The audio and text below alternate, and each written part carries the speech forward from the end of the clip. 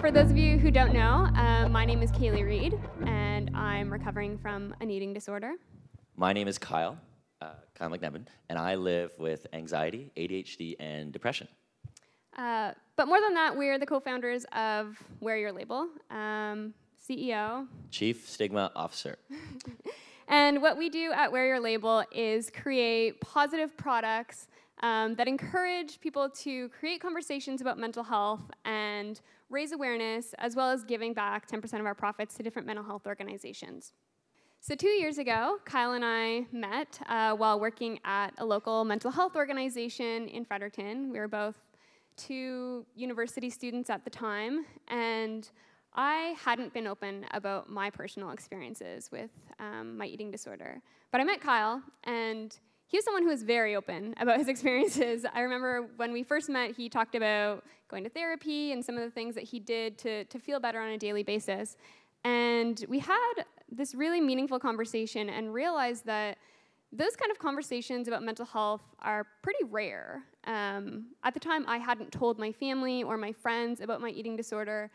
And we had this idea that we thought maybe could bring that conversation to more people. And like literally what it says on the slide we talked about. And that was our first idea. Let's put words like depression and anorexia on t-shirts, raise a little money and a lot of awareness around mental health. And we pitched that idea at Unleash the Noise, which is now Jack.org, or Jack Summit.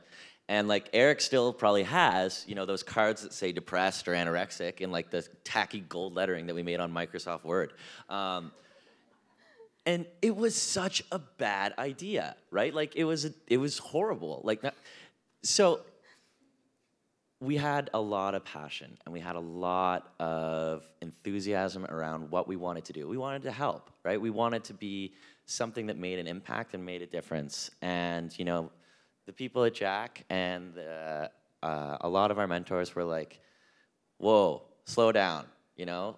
People who already wear their label, regardless of their clothing, they go, you know, I don't need a shirt that tells me I'm depressed. I know I'm depressed. I know more than anyone else. I need something that reminds me that that my mental health and my mental illness doesn't have power over me. I have power over my mental health or mental illness. So we now kind of did a huge pivot, right? So yeah, we did a really big pivot from that original idea that we pitched at Jack Summit 2 years ago. And I think something that's important to keep in mind, I mean, there's so many amazing ideas and initiatives that are coming out of this weekend, but something to keep in mind is that that original idea might change and it might become better, or you know, you might hear something that could add to this initiative that you've already come up with. And I think being flexible to that change and being open to making those pivots is really what can make something really successful. Absolutely. And so today, you know, we create positive products around conversations and visibility for mental health. And we'll get into all the fun stuff about that. But moreover, we kind of wanted to address a little bit of our thinking and why we do what we do. And to So yeah, next. And we kept the name Wear Your Label because to us it was more about this philosophy of taking ownership over those struggles and realizing that they don't define who you are. So your label might be a part of you, but it's not all of you. So we kept the name Wear Your Label, and we keep that concept and that philosophy with everything that we do today. But the problem that we were trying to address has been the same since day one, and it's that stigma. And that invisibility around this issue of mental illness. When you walk down the street, you can't really tell who might be struggling with a mental health challenge. Mental illness doesn't discriminate based on your race or your age or your gender or even your socioeconomic status. Anybody could be struggling with anything at any point in time, and it's really difficult to know what somebody might be going through without talking to them. But how do we create those conversations? So for Kyle and I, we were both really passionate about fashion, and we thought, why not try to start these conversations with the clothing that we wear every single day? Totally. And, you know, we don't exist alone. So mental health and the stigmas surrounding mental illness are very, very broad and overarching. It's not going to, like, we don't think that we are a replacement or advocate that we are a replacement for mental health, clinical care, prescription medication, or talk therapy. But what we do say is, we're a foot in the door, or the start of a conversation for you to get the appropriate help that you need, and for you to feel safe and support. So when we talked a lot about this in our last workshop, is that, mental illness is an invisible illness, right? And oftentimes when you can't see something, you have a really hard time understanding it. And when you can't understand something, we often make predispositions, judge, and stigmatize it. So, how can we change that? How can we make that better? And how can we bring that into the light? Well, obviously for kick-ass conferences like this is a really good start. And it's amazing to bring this many people together to talk, but how do we continue to bring that into our everyday lives and continue to do that? So we decided to use fashion as our medium, right? Walking fashion statements, right? The fact that our shirts have positive messages that, like, make people stop and think. So we try and emulate, like we mentioned earlier, to be that cast, right? To be that symbol that, I'm healing or I'm getting better for mental illness. Yeah, and we designed things twofold. So the first idea in the design process is, how can we make this a conversation starter? So that if you see it or you see somebody wearing it, it kind of sparks that initial conversation of like, oh, what does that mean? And that person has the opportunity to then share their personal story. But we also designed things to be a personal reminder of hope for the wearer. So we try to incorporate a lot of little details into the brand that we'll get into, but yeah, like tags that take care of yourself. Everyone here is so we did the conference shirts, right? So the tags on your shirts are written by Dr. Joan Wright, and they're ways that you can take care of yourself, right? So stretch your breathing muscles, to inhale, exhale, meditate, feel your feet, be present, listen to an awesome song. And some of the things that we wanted to do when we kind of made this brand shift as well was incorporate more of the 5 and 5. So you've probably heard it this weekend. 1 in 5 Canadians will experience a mental health challenge during their lifetime, but 5 in 5 have mental health. And so with our original idea of Wear Your Label, it was very focused on the 1 in 5 and people physically wearing their labels. But what we realized is that doesn't really start the conversations that we need. What we need is to have everybody, whether or not you're personally affected, to be having these conversations, to be thinking about the way that your language impacts other people, to be thinking about the kind of support systems that we need to have in place to really make this issue less detrimental to society right now, really. So we've been trying to kind of emulate this brand that is not just for people who are personally suffering, but anybody, because at the end of the day, we all have mental health, and we all need to take care of it. So yeah, next slide too, actually. Oh, sorry. Yeah, that's okay. So we're 2 kids from New Brunswick, right? 23, 22.